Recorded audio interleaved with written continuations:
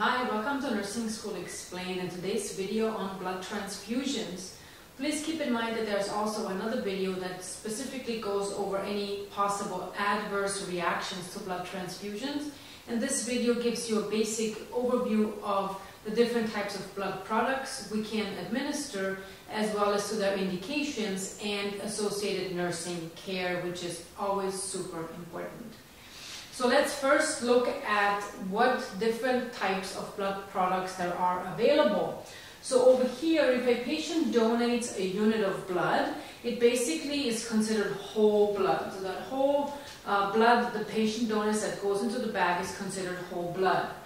Now in the lab, when it's prepared, we can basically distinguish between red cells as well as plasma. If you've ever worked at a lab or seen a lab, or done any kind of blood spinning, you know that in a centrifuge, when the blood separates, we have the red cells and then on top the liquid portion, the kind of yellow serum portion, which is also called the plasma. And the plasma contains three different components, which are platelets, albumin, and cryoprecipitate. So we can really transfuse any one of these, and also plasma as a whole, and then it would contain platelets, albumin, as well as cryoprecipitate, or just each one of those. So let's look at those in more detail here. RBCs, or packed red cells, as they are many times referred to, are probably the most commonly transfused blood product. The indications would be anemia or acute blood loss, which is also a type of anemia. But keep in mind that also pertains to leukemia, any of the blood disorders, and any kind of acute blood loss that might occur. And 1 unit of blood typically contains between 250 and 350 milliliters, and it has the ability to increase the patient's hemoglobin by about 1 gram per deciliter, so by about 1 point. Many times the rules at many hospitals are that the patient needs to have a transfusion once the hemoglobin drops below 7 or 8, depending on the overall circumstances. So as you can see, the patient, depending on if they're male or female, typically normal hemoglobin level is anywhere between 12 and 16, so they could need multiple units to bring the level back up to where they should be.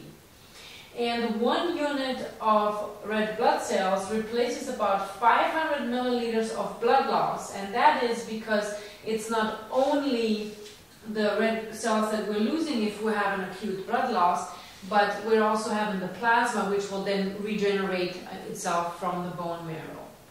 And for packed red cells, there is also a product called leukocyte reduction, or a process that the blood can go through, which decreases the adverse reaction for patients who do require frequent transfusions because of their specific medical condition. Now, platelets are a part of the plasma, as we can see over here, but the lab again can filter out only the platelets, and the treatment indication is thrombocytopenia, so low platelet count.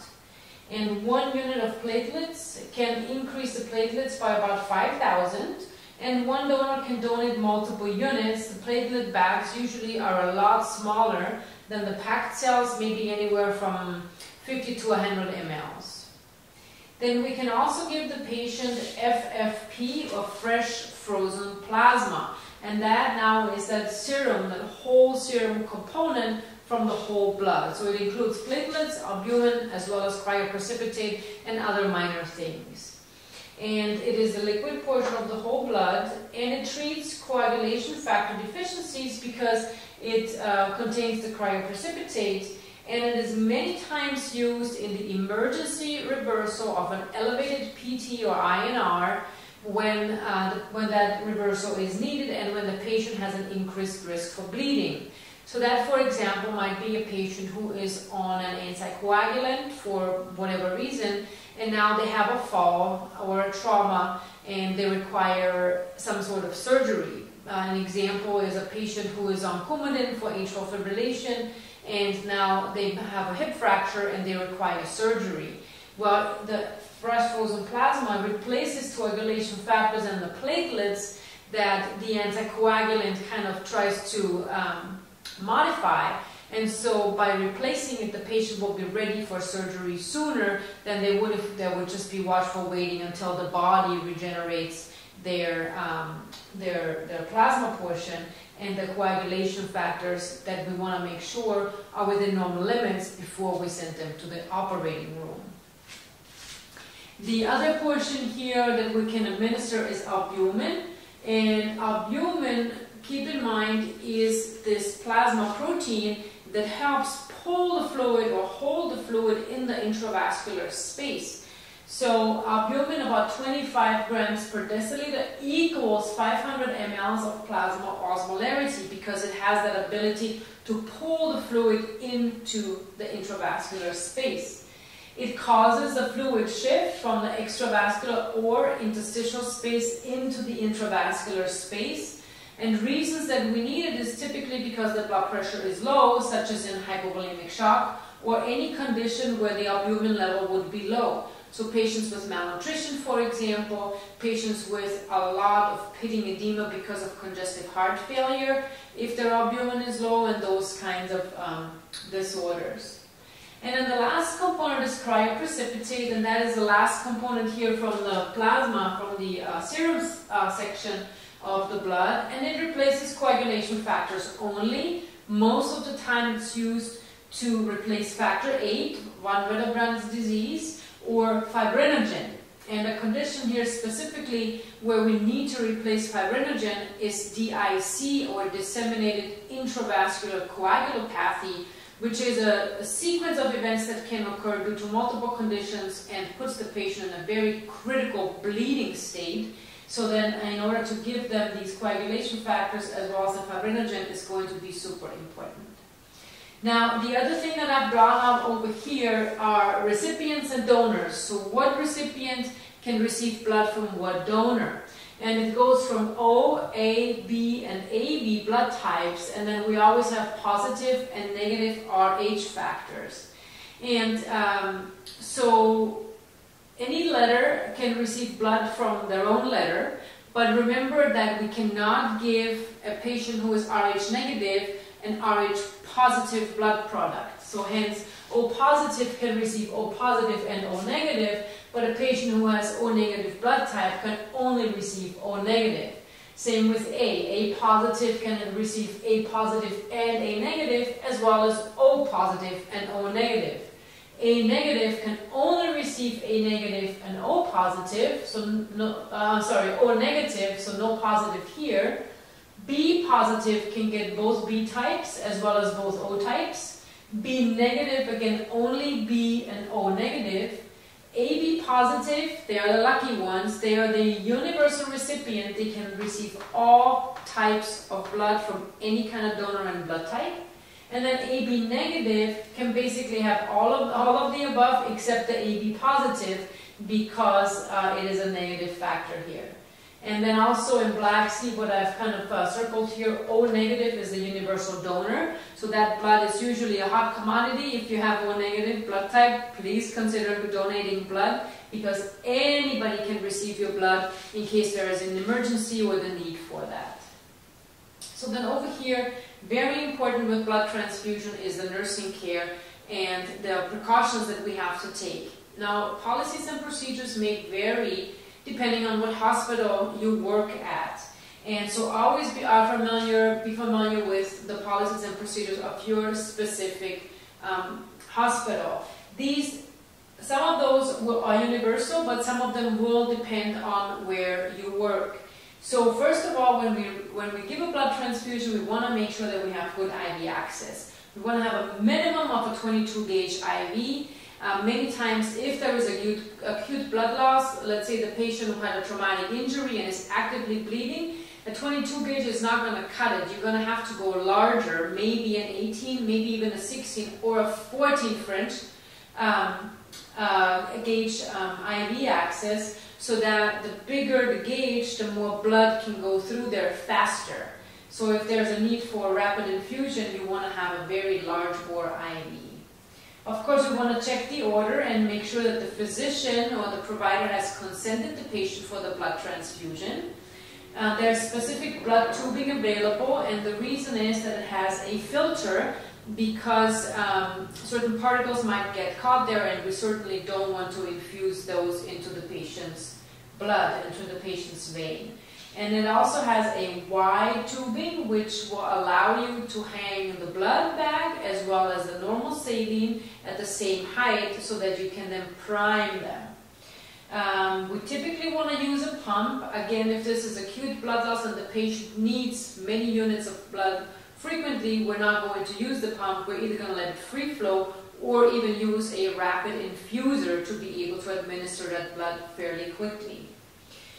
We always want to double check the blood with a second RN, and you want to check the policies and procedure of your specific facility, because some facilities now have the ability with their electronic medical record through barcode scanning and very meticulous checking of the system that you do not need to check with a second nurse, which is kind of a little scary at first, or a little different when you're used to always checking it with a second nurse, but it is possible. So be aware of your policies and procedures.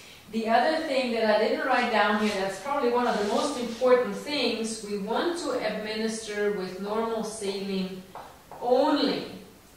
And the reason is that any kind of other fluids such as D5 or LR can cause some precipitation with the blood, and then we have a huge problem. We can't use the blood unit, the patient care is delayed, or if it reaches the patient, now they're getting an infusion of some precipitated or coagulated blood. Once you pick up the blood from the blood bank at your hospital, the requirement is to start within 30 minutes, and that is pretty universal. And the reason is that it comes out of the refrigerator, and so it's only goes just like food. You wouldn't leave food on your table forever before you eat it. You would administer the blood within 30 minutes. And then also the other thing is the maximum infusion time is 4 hours. And that again is for viability and make sure that it's still safe to do that. Use a rate that's appropriate for the patient. So again, if this is a traumatic event, acute blood loss, it's going to have to be going in quickly.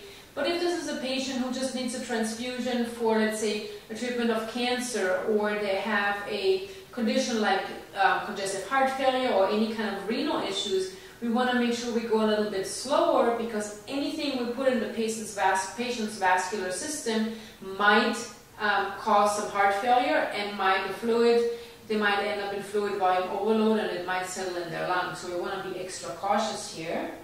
And then for vital signs, we want to obtain a baseline set of vital signs, including a temperature. That's very important.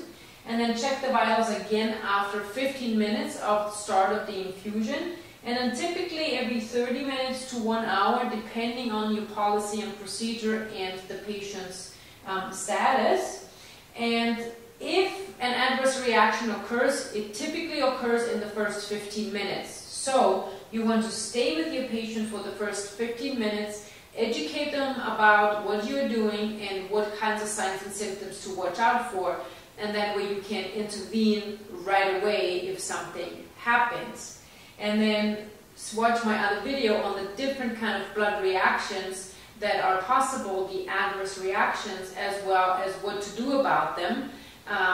So you can see my different video about that. Thanks for watching this video on blood transfusions.